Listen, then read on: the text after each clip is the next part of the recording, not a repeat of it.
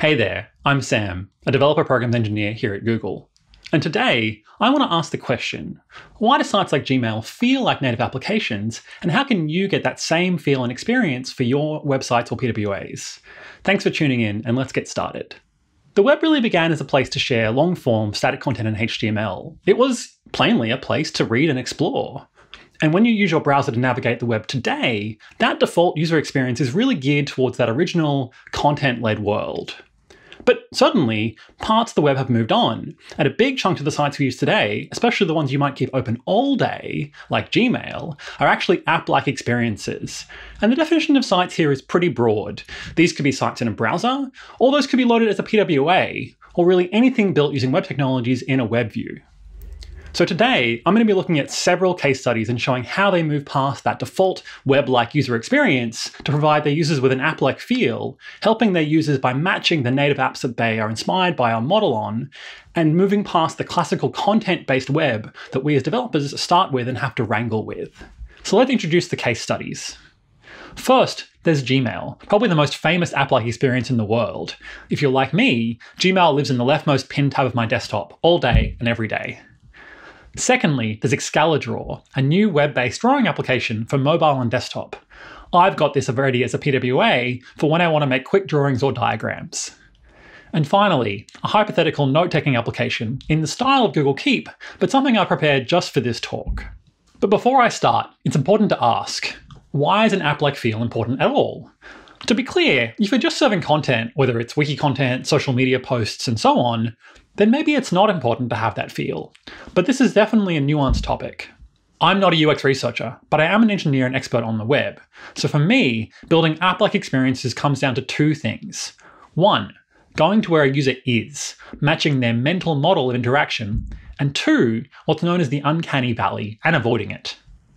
One, when we build app-like experiences using web technologies, like the case studies I'll be getting to, we're actively trying to make them easy to understand to our users by leveraging their mental models of other similar experiences, which hopefully come from their long exposure to native applications. And two, if the experiences you build are just a little bit off, your users are actually likely to be more perturbed or irked by your design. Of course, I'm overloading the term uncanny a bit here, but you'll know this feeling. You'll feel it when, say, the back and forward buttons don't work on an e-commerce site and you lose your place in your flow. Or a web app shipped on an app store gets a lot of reviews saying, this is just a badly wrapped web experience, why would I install this? And so as developers, we obviously want to use the web to build a variety of great experiences and reap the benefit of our knowledge and being able to ship to multiple platforms, while at the same time avoiding these really jarring and common moments that we see a lot for our users. And the converse is also true. If I'm not building something app-like, and that, line can be blurry, then it's often important to not overload built-in behavior. I don't want back and forward to do something really odd on a content-driven site. And so, this is an effect you have in reverse when your users wonder why this simple document has all this extended behavior that didn't really fit their mental model of what a boring page should look like. So let's look at some app-like case studies, starting with Gmail. Gmail is ancient in terms of the web, but has always had an app-like feel. It was really one of the first. All links inside Gmail open in a new tab, and this is achieved by setting target equals blank on every external link. This is such a simple concept to begin with, but it is a great delineator of whether you're app-like. For an application, it's going to be important for your users not to lose their place in what they're working on. That's disruptive and will break their app-like immersion. Next, Gmail, like many app-like experiences, prevents overscrolling and has inner scrollable areas. The framing, the UI headers and sidebar and so on don't move as I navigate my inbox. This is achieved by a combination of CSS properties, including overscroll behavior and overflow. By setting overflow hidden on your body, but scroll on internal content, users can just scroll internally. Gmail also provides right-click menus, although it is inconsistent. We can trigger these menus by right-clicking in the main email inbox area. However, right-clicking anywhere else gives you the default browser pop-up. You can customize the right-click action by overloading the context menu event.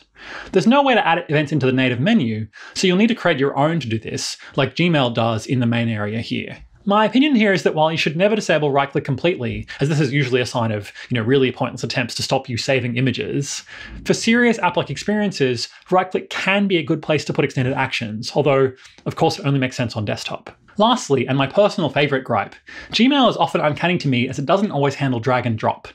Gmail only handles incoming files if I drop it in exactly the right place while writing an email. Otherwise, most browsers will either open the new image in a new tab or replace Gmail completely. But Gmail is an app that can send files, so anytime I drop a file on it, I feel like it should do something sensible rather than this default behaviour which breaks my immersion. I have a whole video on this, but you just need to handle a couple of events: drag over and drop. So Gmail isn't a PWA, but it is definitely a good candidate for keeping open all day in a pinned tab, and that definitely makes it app-like. Next, let's draw. Excalidraw is an open source drawing app from 2020. It loads quickly, can be added to your desktop or home screen as a PWA, and has a slew of features.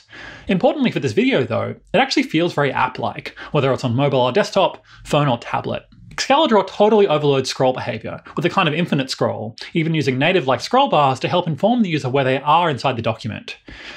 On mobile, this actually has a limitation. As you can see in the side-by-side, the scroll gesture is used by the platform to hide the URL bar.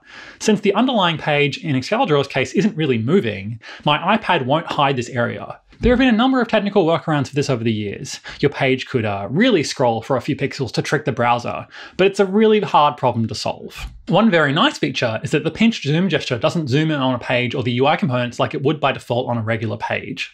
Instead, it does exactly what you want of a drawing application. It zooms in and out. Excalidraw is an editor. So on desktop, I can simply tap Ctrl-Z to undo my last action. By default, my browser only supports this on text fields, but here I'm editing objects, shapes, and text too, which also support undo and redo.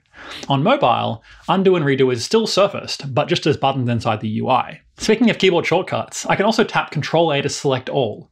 Unlike a regular page which selects text, and UI and so on, Excalidraw overloads this to select the contents of your drawing, not just the text elements on your page, which would happen by default. You can make text unselectable with the user select property, and Excalidraw has done this on the UI elements. As for detecting select all, there's actually two approaches. Either you look for Ctrl-A, or you add a hidden element on the top and bottom of your page and detect whether they both get selected at the same time. Like Gmail, Excalidraw also provides a right-click context menu.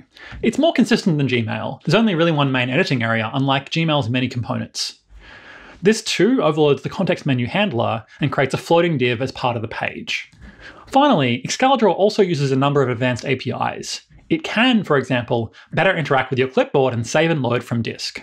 I'd highly encourage you to seek out my colleague Thomas's talk on this from the same event. Excalidraw is about as far from a webby experience as you can get. It is a full app that, to be fair, is largely driven by a full-screen canvas element that's drawing everything.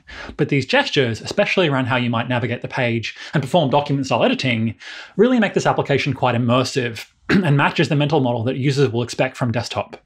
Lastly, let's talk about a hypothetical app-like experience: Notes. I've inspired a bit from Google Keep, something I actually built and worked on many years ago, but I've just built this for a demo. So these buttons here have the default built-in styles of the platform, including their focus styles. This is really a dead giveaway that you're on the web. And while I'm of course proud of the web, users using your app in an installed environment might be perturbed by this. So try to create your own visual style. It's also not a good idea to try to match native either. The operating system will change before you know it, and then your buttons will look out of place. I've used built-in drag and drop support to allow these items to be reordered.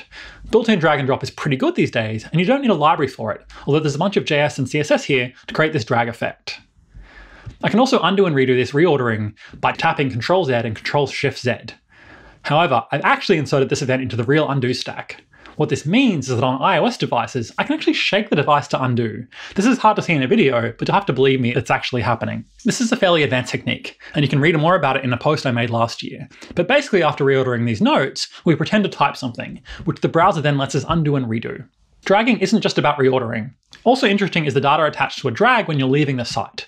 In this case, I use the setData method to include the note's title and update date. Unlike our previous examples, I've not completely overloaded right-click menu here. However, we can still intercept right-click and do something interesting.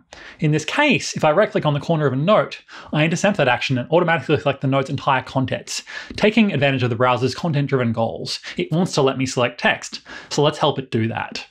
So I've talked through a few different examples of app-like experiences, and these are replications of classically native experiences. We've got an email client, a drawing app, and a text editor. There are even some things that these apps do clearly better than native. Excalibur, for instance, has a crazy good collaborative editing mode, but it's clear that its UI is still fundamentally grounded in a native editing experience. Your sites, of course, are going to be different than these case studies. And if you're building a site that's more focused on content, then some of these tricks can still help your users feel a bit more immersed. My personal favorite is fixing select all, so it doesn't highlight the UI around the edge of your content and just focuses on the content itself. But I wouldn't suggest randomly retrofitting your site to overload its right-click handlers and things like that. Most importantly, immersive app-like experiences can make great PWAs. These should be utilities that can live alongside a user's native apps. I'm obviously a big proponent of the web, but as web developers, we shouldn't be kidding ourselves. Your competition, if you build app-like experiences, is going to be established high-quality native apps. So it can behoove us as web developers to keep our users engaged, or to put it another way, not break that established mental model. And we do this with an immersive app-like experience that goes to where a user is, matching their mental model and expectations. Thanks for watching. I'll see you next time.